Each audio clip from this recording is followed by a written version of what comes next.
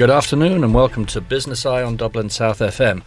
Wow, what a week it's been over here in the UK and around the world. And I have to say, we got two wonderful guests today talking about some very controversial subjects. And obviously we're going to stay within the bounds of governance in this conversation. But I'm going to get quite head up, I guess, because the whole subjects around government and housing and all those kind of related issues are really, really big issues. And for somebody like me who spent 4 years on a homeless charity in Australia, I'm really fascinated by this. So we've got our two guests are Roslynn Doherty from Financial Foundation. Welcome. Hi Simon, thanks for having me today. You're welcome, and it's great to see you. And then Seamus Maye, you wear many hats, so I'll let you introduce those different hats. So welcome to the show. Yeah, thank you, Simon. Delighted to be here with you. And you, and I'm delighted you're both here, and Joe's about to join us in a second. And so I'll kick off by really, Roslynn, just give us a bit of an introduction as to what Financial Foundation is and what the aim is. Okay, the Financial Foundation was set up 3 years ago, authorised, regulated by the Central Bank of Ireland. And basically the company was set up to try and deal with people who are in danger of losing their home and in danger of their home being repossessed by the bank. So I'm independent from the banks, and I act as a middle party between customers who are in serious arrears and in danger of losing their home and the banks. So I negotiate any arrangements to keep the people in their homes. Okay. Is that the same as the likes of BAPS? Is it BAPS or MAPS? Oh, MABS. Right, yeah. Well, it's better. No, I'm just, yeah.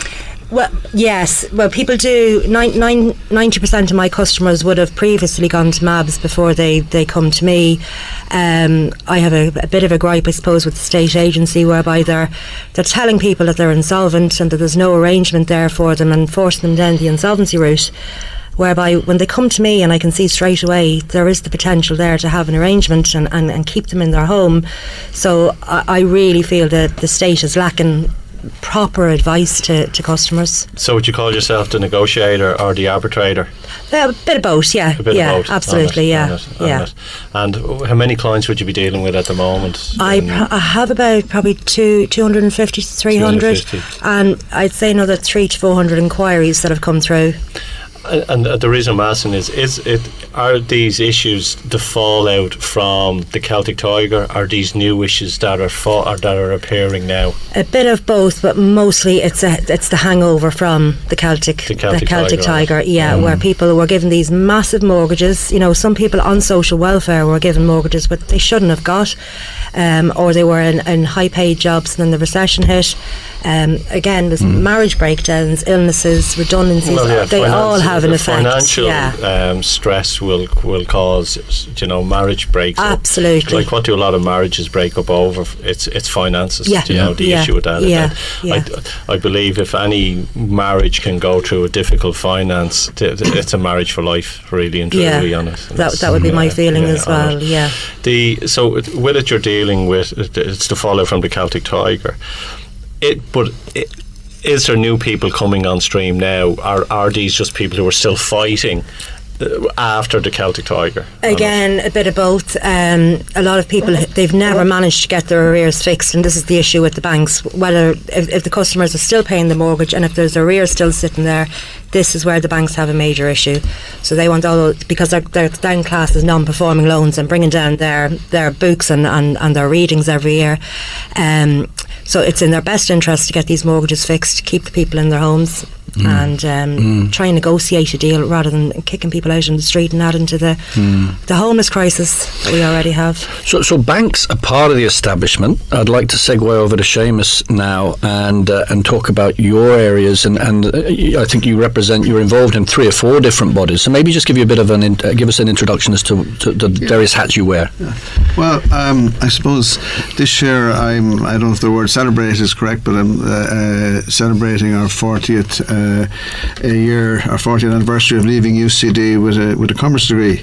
I was working for several years before that, part-time, running a business, really since my teens, and I started out life in the construction sector, construction materials, cement quarries, concrete, asphalt, all that sort of material, and had a lot of issues with allegations that we were put out of business on many occasions.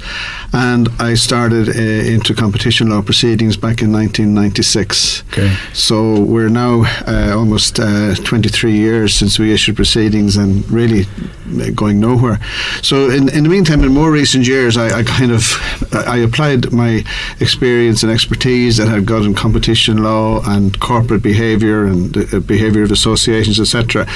And I've studied quite a few sectors. I've done a report on the beer sector, the beef sector, the bread sector, the banking sector, construction materials worldwide. So nowadays I do a lot of work in the area of white collar crime, corruption, competition law and enforcement, and there's a common platform there. There's a common problem, which is the need for political reform across the board. And in my own case, and with seeing all these people that are in front of the courts with banking issues, etc., there's a huge issue with access to justice in this country. So there's a lot of issues, and I tend to be sort of horizontally involved. I'm involved in a lot of different areas. Yeah. So where do you even start with that? I mean, so when you talk about political reform, what aspects, to what depth are we talking about? Are we talking across the board? Are we talking about the whole ecosystem? Can you break it down a little bit? Funny, I've just returned from a trip to the US where I attended an agricultural conference, and the theme of the conference was that corporate power has gone too far. I mean, corporate power has literally taken over the entire US agriculture sector, just as it has over here in Ireland, and it's been done. It's been done because corporations nowadays are allowed to capture and have captured governments, and this is an issue not just in Kildare Street in Ireland. It's over in Brussels, and unless and until we reel in corporate power, I mean, this is what's going on with the beef plan at the moment. There's massive demonstrations against corporate power. So when corporate power becomes too much, and when regulators are not doing their job, either by design or whatever reason, the effect is that the wrongdoers are being protected. But it's to do with lobbying, really. Money has power, and money solves all problems. And you would agree with that as well, that if someone can pay their mortgage, they'll easily pay it, and it solves the problem. And governments, they're looking at, political systems are looking for what's in it, how can we stay in power, and how can we make ourselves look good to get a vote in for the next election. And the lobbyists then come along with the power. And as you said with the meat, we could do a whole new different programme on pharma, and we could talk pharma in Ireland and Europe and in the States as well. But I just want to jump back to something there. You said you were celebrating, and you were 23 years. Is that for procedures? I was celebrating 40 years from leaving UCD with a commerce degree.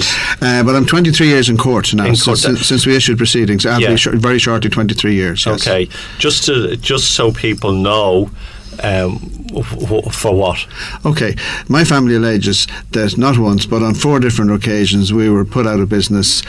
So for out of business. Yeah. So under competition law and competition law enforcement, that's the area we say that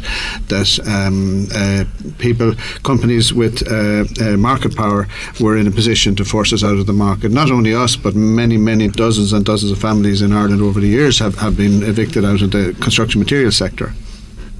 It's interesting because if you looking at Ireland, and we count ourselves as very much part of the USA. The mentality when 70 million Irish around the world, 35 million in Ireland, and if you follow looking at just what you're talking about with America really don't give a feck about the CEO. It's all about gaining. I'm reading Richard Branson's book at the moment, and what American companies have done to his company to try and push them out of the business. And I was shocked to believe that there's companies out there that will do, and I know of people in companies at the moment that there's been tactics used from other companies to get them out of business. Would that be the same of what really happened with yourselves as well? Oh, absolutely, yeah. It's very easy. Once you achieve market power, once you become vertically integrated and horizontally integrated, you can do anything you want.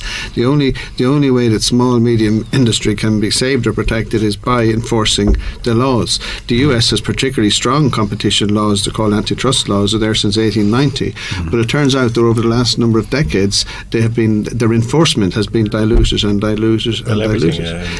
Over here, we've never had enforcement. We have a competition authority here since 1991, and it's effectively a laughingstock throughout the world because it has achieved virtually nothing in 28 years. On it.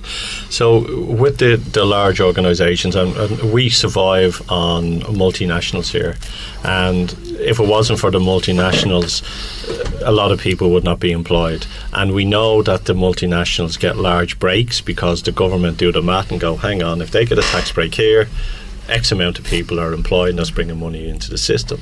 But that's going back to yourself, is that the issue as well, that you have a lot of people who were, I'm asking the question, were they self-employed or were they working for different organisations that got themselves into difficulty? Because you mentioned people that were unemployed that got loans, but I'm talking about people, entrepreneurs. Are a lot of them coming to you? Yeah, there would have been a lot of self-employed people where their businesses crashed because there was absolutely no assistance for them whatsoever. And then you have the case that where self-employed weren't getting any help from social welfare. So in some cases there was no incomes at all coming into homes, but you could see some of the bigger companies, Coca-Cola and Drogheda, for example, like they had a massive workforce and they pulled out. So a lot of people who would have had joint incomes coming into the homes just devastated overnight. And with that devastation comes overnight. I'm surely if you owe the bank and you ring up the bank and say, look, I'm having an issue at the moment, I can't, finances are coming in, can we put a stop on this mortgage loan? And the banks will agree and say, yeah, we'll do a 6 month stop on it, and then putting that 6 month stop on it, send us in all your bank statements and everything, and we'll work on a payment plan. That's what's happening with a lot of people at the moment. Is there some stage that it's gone beyond that someone in the bank, correct me if I'm wrong, are the banks not saying, okay, if you owe a mortgage of $2,000 a month or 1,000, but you give us 200, 300 or 50 or 100, it shows that you're making an issue towards it. And there's one of the other issues as well, that people, when they get in difficulty, they won't talk to the banks and they hide. There's an awful stigma that goes along with mortgage arrears and being in debt. I mean, some wives won't tell husbands don't tell wives, they hide letters. Customers often come into me with a plastic bag of letters that have been unopened, but all they're really doing is compounding the issue. So I really want to say to people, don't be afraid to engage with banks. It's communication. And always, no matter how bad your situation is, try and get some sort of payment in to the mortgage on a monthly basis. Just don't leave it hanging there with no payment going in. Whatever you can afford, get something in. It just shows a willingness to engage. One issue we might catch up after the break, but to get back to Seamus, is I'm interested, I think you represent Transparency International here in Ireland, is that right? Well, I'm a member of Transparency International for many years in Ireland. Okay. I'm interested, and we'll talk about it after the break, about what you think about, is there the big business, politics, law and media, the big four arms, what's going on between those four, right? Maybe if we start it now and we'll continue this after the break. Well, of course that is the problem, isn't it? Yeah. Well, look, I'll tell you what, we'll have to start after the break because we're going to take it right now and we'll be right back, folks. Welcome back. So, Seamus, just before the break, we started this fascinating subject around, I mentioned the four limbs of the state: big business, politics, law, media, and there's also revenue as well, right? Is there some connection between those five? And if so, to what extent, and what's driving any connection between those five? from your perspective? From my perspective and in my experience, the first four are certainly interconnected. Big business, as I said earlier, has far too much power. The corporate power has to be reined in. It effectively means that corporations control government agendas. They control the agenda in Brussels. I've seen it over the last 25 years. I've seen how corporations have gained control in Brussels. The media is very much captured. Like in my view and in my experience, I can quite clearly say that RTE is more a puppet of state than it's carrying out its real responsibilities. I don't like to have to say that, but that's my experience. And the fourth one was the law, the legal system. Well, the legal system is a huge problem in this country because access to justice is impossible. We don't allow third-party funding in this country. We don't allow contingency fees in this country. We don't have class actions. For an ordinary person or an ordinary SME or a farmer to go to court against, be it a corporation, a county council, or be it a large corporation or government, it is impossible. So what's driving that legal environment? As an ex-lawyer for myself who qualified in England, here in Ireland and Australia, and I no longer practice. Is there a fear in the profession about changing? What's driving that? Well, I believe from some of the Supreme Court judges, particularly our new Chief Justice, they all appreciate the problem. And they seem to be very genuine about that. And there was a recent case where a small company, tried to take on third-party funding, but the law says you can't. So the Supreme Court couldn't do anything and say no, you can't. But there has to be a move, and it'll need the judiciary to be involved to bring access to justice. At the moment, justice is just a barrier. It's the big guy knows he can use justice as a barrier to the small guy getting his rights or getting justice.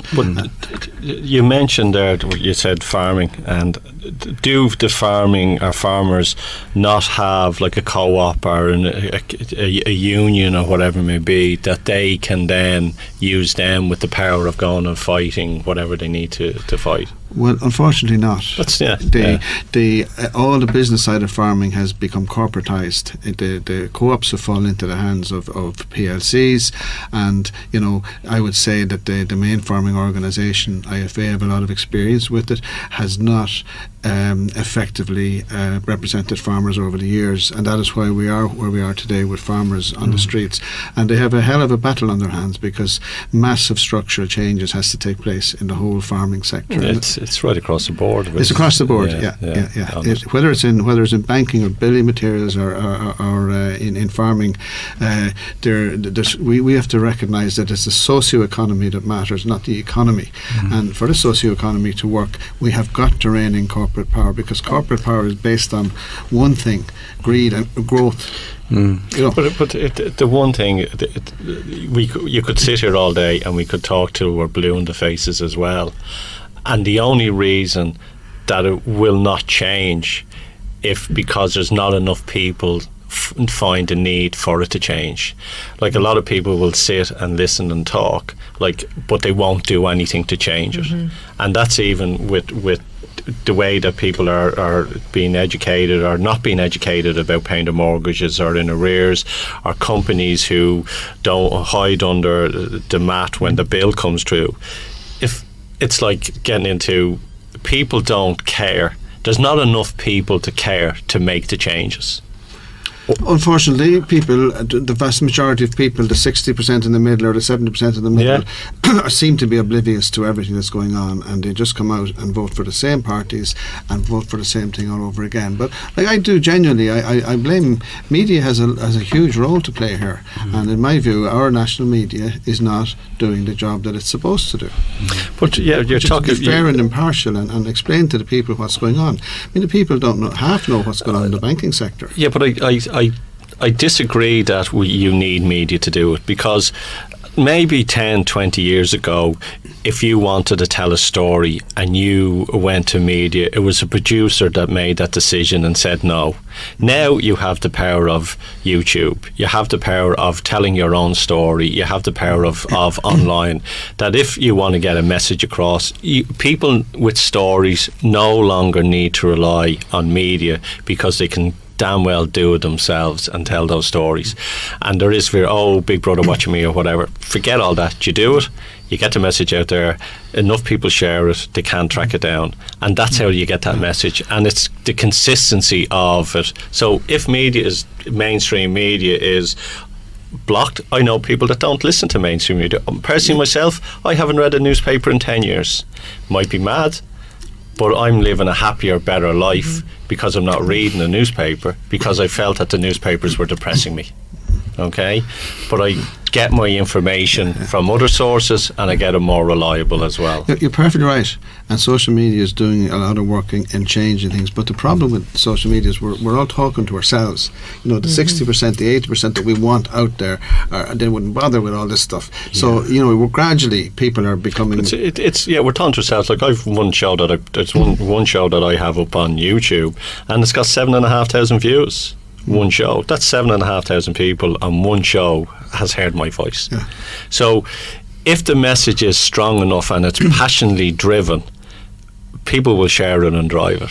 And it's not just getting up there and saying it once, it's getting up there and saying it often. Because when you say it off consistently, we're all in sales, we know you need to hear something, you want to change someone's opinion, tell them 9 times, and in the 9th time then they'll believe it. Yeah. Media has the power. Big companies have the power of doing that. That's why they spend money and fortunes on advertising.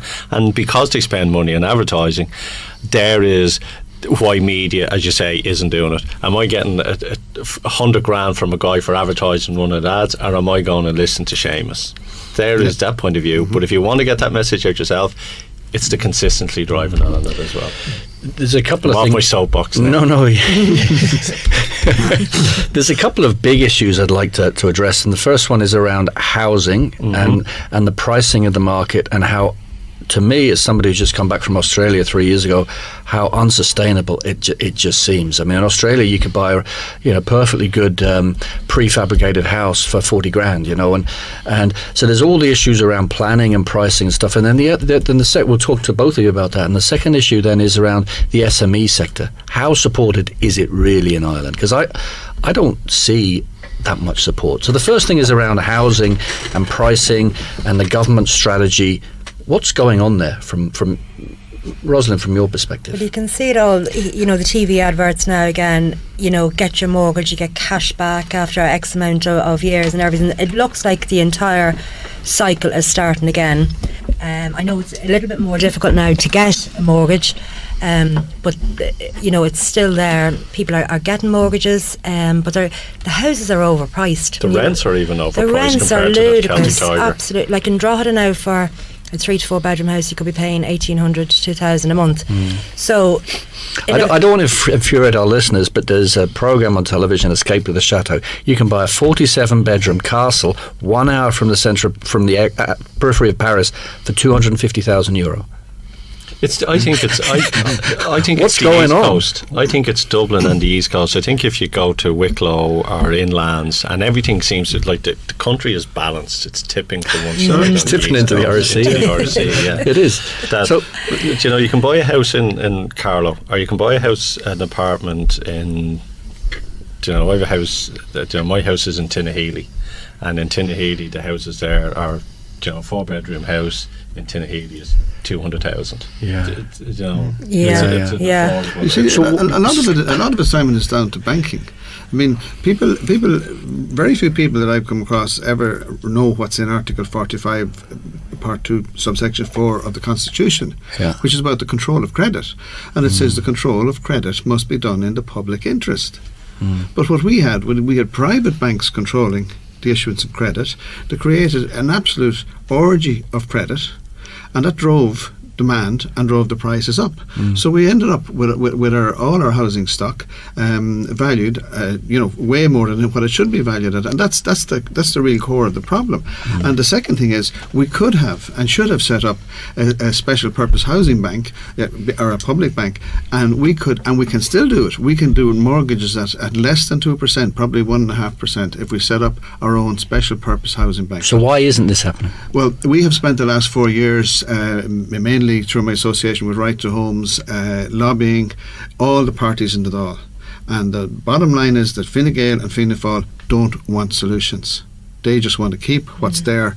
It is awful simple. Can I say to you, Germany, over 70% of the banking market in Germany is in the hands of public and community banks. 12.5% of the German banking market is controlled by Deutsche Bank, Commerzbank, and the pillar banks. In Ireland, 95% of our market is controlled by pillar banks, who are for profit, for maximising profit, and they don't want change. And these are the powerful people. These are the people that have the lobby. So it sounds to me from both of you that the system here is just set up for inevitable boom and bust. It's not going to change unless there's a fundamental change to the environment. No, I just think it's just going around in circles constantly. Nothing really actively has been done by the government to fix the solution. And then you see tens of thousands of empty houses and apartments around as well, and again adding to the list of homeless people in the country, which is over the 10,000 mark now. But it's if you look at the way you're talking about boom and bust, it's a 10-year cycle in this country. 80s, 60s, 70s, 80s bust, 90s. It's every 10 years. And if you look out around Dublin, you can tell how well, I always say how well Dublin is doing, the amount of cranes that are up at the moment. But it's a 10-year cycle. So do we as a nation of people understand that 10-year cycle and build for 10 years, put our nuts in a safe place for when those 5-10 years doom come, and then, because that's what it is, it's 10 years on, 10 years off, and that's the cycle. Yeah, but you can't. An individual can't legislate against that, because for starters, if we put our money into credit unions, the credit unions are obliged to put the vast majority of the deposits on deposit with the pillar banks. And now they've brought in these laws to do with bail-in. So the next time our banks go bust, they're going to be lifting some of our deposits. It's mad. And the government know that, and they've taken no steps. They have frustrated every attempt to sort out the banking market. If I could just give you one example, in New Zealand, where they had similar dominance by the pillar banks, less but similar, in 1992 the government set up the Kiwi Bank. So they converted their post office network into the Kiwi Bank, which has really made especially the indigenous economy thrive. But we're closing down our post offices. Because, why are we? The reason we're closing them down is because they are a threat to the banks. And the same reason why the credit unions are shackled, because they're a threat to the banks. It's mad what's going on in this country. It's crazy. We're just going to take a quick break and we'll be right back. And welcome back to Business Eye. We're having a nice casual debate on our financial system here today, and it's quite interesting. I just want to jump back into mortgage arrears and the issue that a lot of people are having at the moment on it. What's the age group that this issue is causing? It's obviously an older generation than a younger generation. Yeah, well, the majority of the people I would deal with would be in their mid to late 40s, and a lot of people in their 60s, whereby they've retired now at this stage, but they still have mortgages of 200 and 300,000 hanging around their necks. Like some couples would have started new businesses at the age of 50, collapsed then during the recession. They're now 65, 66 and owing 300 grand to the banks. So you can see that the ages are going between the ages of 40 to 60, really, the people that I deal with on a daily basis. I don't have many young couples. Not yet. Not yet, but they may approach me in the future. But the question that I'm asking is, did people not see the wood from the trees?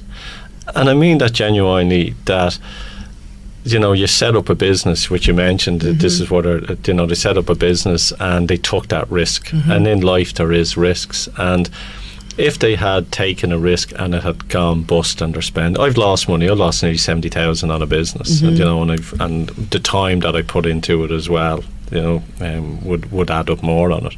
But I accept that, and I took it on the chin and went, right, I've screwed up here. Is it a lack of education, or is it people feel, okay, I've done this, I'm screwed now, and I'm owed something? No, people they know their responsibilities, and they are fully aware that they took out these mortgages, to either fund family members for weddings and deposits for homes. That's another issue where people borrowed money. But I have not had one customer come to me and say, I don't want to pay this bank back. They all want to negotiate. They all want to stay in their homes. And really, I want to dispel the myth that no bank wants your house back. They don't. They would rather negotiate and keep you there in the homes. Yeah, because a bank is, and we said it in the beginning, is a bank is happy if you throw something towards it and sticking your head in the sand. Yeah. So what's the issue then? Again, the arrears. So, like, if you're €1,000 in arrears or 100 grand in arrears, you're treated exactly the same way. You get letters of demand. You get court dates, court proceedings issued against you, and then really the last step then is a repossession order, which in some cases it has happened. But if you're paying that money to them, is this still happening? It's still going around in circles unless the arrears have been But if you're chipping away at the arrears, the banks want you to get into a structure whereby it's all combined as one total amount, and that's what you pay. So they don't want you paying on your mortgage and then a separate payment going into your arrears. They want it all fixed as one big picture and one payment going in. But sporadic payments aren't helping the situation. So if you pay one month and not the next month, that's causing. But if you're say you owe two grand a month, yes, okay, and you owe 20 grand on your mortgage, and you're paying 2,200 on a monthly basis, you're no longer you're paying that, and you're paying the arrears. Do they see that acceptable? They do, but they still have to restructure the mortgage to reflect that. So it's not a matter of you just sending in the money each month without the mortgage having been restructured. The arrears need to be capitalised right back into the total amount and one payment on a monthly basis. So there's no point in chipping away at it. You have to get the account restructured in order for legal proceedings to stop against you. Wow. Okay, interesting. And is that a criteria that if someone owes, you said it there, a grand or owes 100 grand, it's the same procedure? It's exactly the same procedure, yeah. So it's the brutality of the procedure. It is, it's harsh, yeah. But again, this is all, the mortgage arrears resolution process that the banks were issued with from the central bank, and this is what they're operating under. So get a financial statement in, show what the customer can afford each month and restructure to that amount, but everything has to be evidenced. And if, say, then the person comes in and writes a cheque to them and says pays off the arrears, it all goes away then? It doesn't go away. It will pay off the arrears, but the account, as I said, it all needs to be totally restructured again. The environment to me just seems, we've kind of discussed it before, as somebody who came back from Australia, I never got a welcome letter from the revenue saying welcome to Ireland, you're going to have to pay taxes here, but this is what we can provide support with, this is what your rights are. It just seems to be there's a lack of softness in the system. It's big business, the establishment against the people. That's the perception I get. And with regard to the banking side, this is all ECB agenda led. It doesn't have to be this way. The banks are selling off loans by the billion, packages of loans, $1 billion and 2 and 3 and 4 billion. Nobody can buy those, only vulture funds. There's no need for it to be like that. Like we had a problem with financing agriculture in the 20s and we set up the ACC Bank. We had a problem with funding industry in the 30s. We set up ICC. We have a problem with housing, and we should have a housing bank, and we should be making loans available at less than 2%. And this nonsense of selling all these loans off to vulture funds, that's what it is. It's nonsense.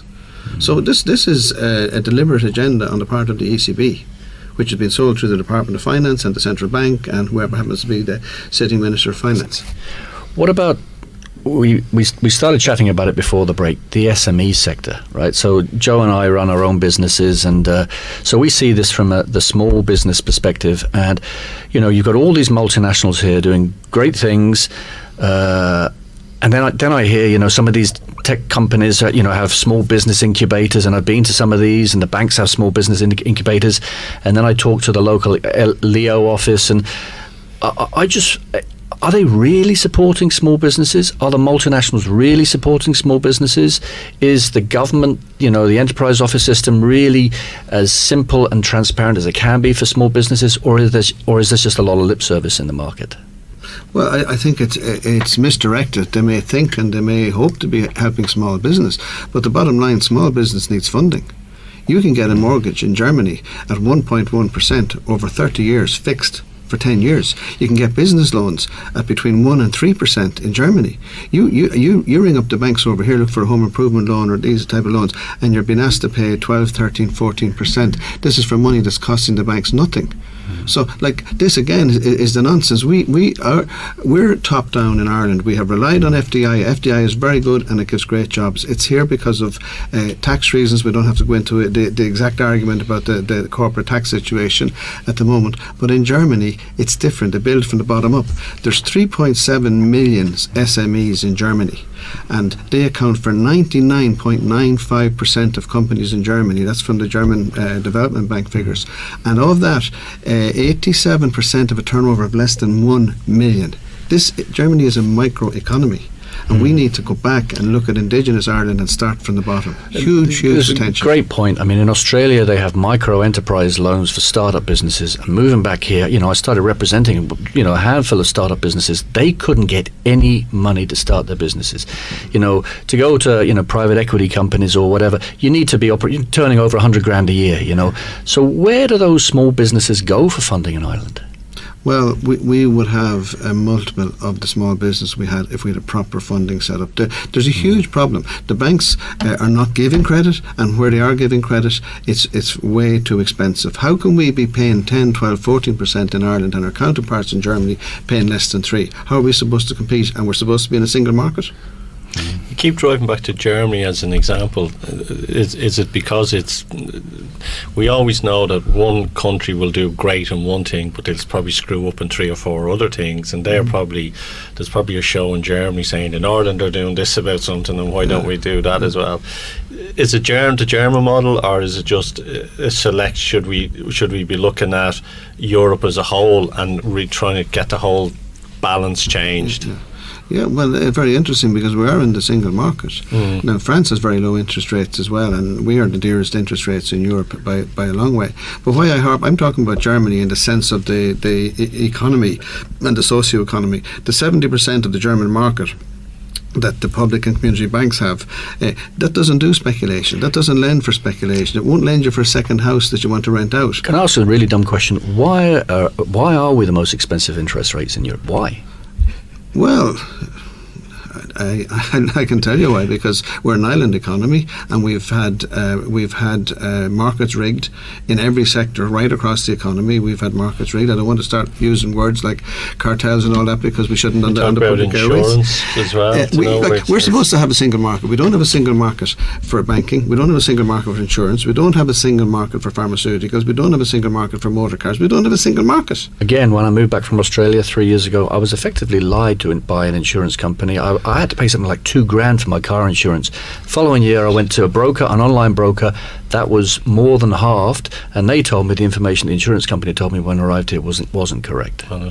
Look, we're coming to the end as well, but I want to just ask both of you: what advice would you give someone in both of the sectors that you're working in? So let's start with mortgage arrears.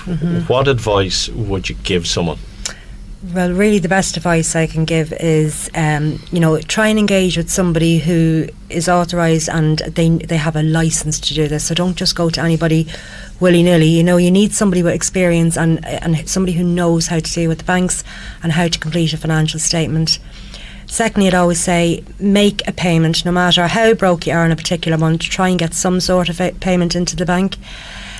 Be realistic when you're filling out your financial statement, and there are certain guidelines that the banks give us to live by. So don't be afraid to say that you socialise slightly and you go out to the cinema with your kids. You're allowed to kind of live your life as well. And where can people find you if they want to reach out and connect? Well, they can find me on Facebook, the financialfoundation.ie, website as well, and the telephone number is 041 98 35710. And the website is www.thefinancialfoundation.ie. Perfect. And yourself? In terms of advice, you've 1 minute. Yeah, okay. Well, honestly, I believe that the change we all require has to go back. We need political change. We need to change the Senate. We need to ban the political parties from going into the Senate. We need to put in people with track records. Unless we get in at the top and deal with the problems where we can deal with them, nothing else is going to change down the line. Yeah. And where can people reach out to you if they want to speak to you? I would very much recommend people to listen to my TED Talk, which is entitled Ireland, Democracy or Corpocracy. But I'm on Facebook as Seamus Maye, I'm on LinkedIn as Seamus Maye, and I'm on Twitter as ISBA, that's International Small Business Alliance. I'm joint chair of the Public Banking Forum, so if you Google anything about public banking, you'll probably find my name there as well. Perfect. Simon? I just want to say we've been bashing Irelanding, but Mick McCarthy's taken us to the Euros, and we're going to win the Rugby World Cup. We better ring that rugby. We better win that rugby game tomorrow. I'd like to thank both of you just for coming in. It's been an interesting conversation, and Simon, great to see you here again, and my friend. And you. And we will be back next Friday again, same time, 1 o'clock, live on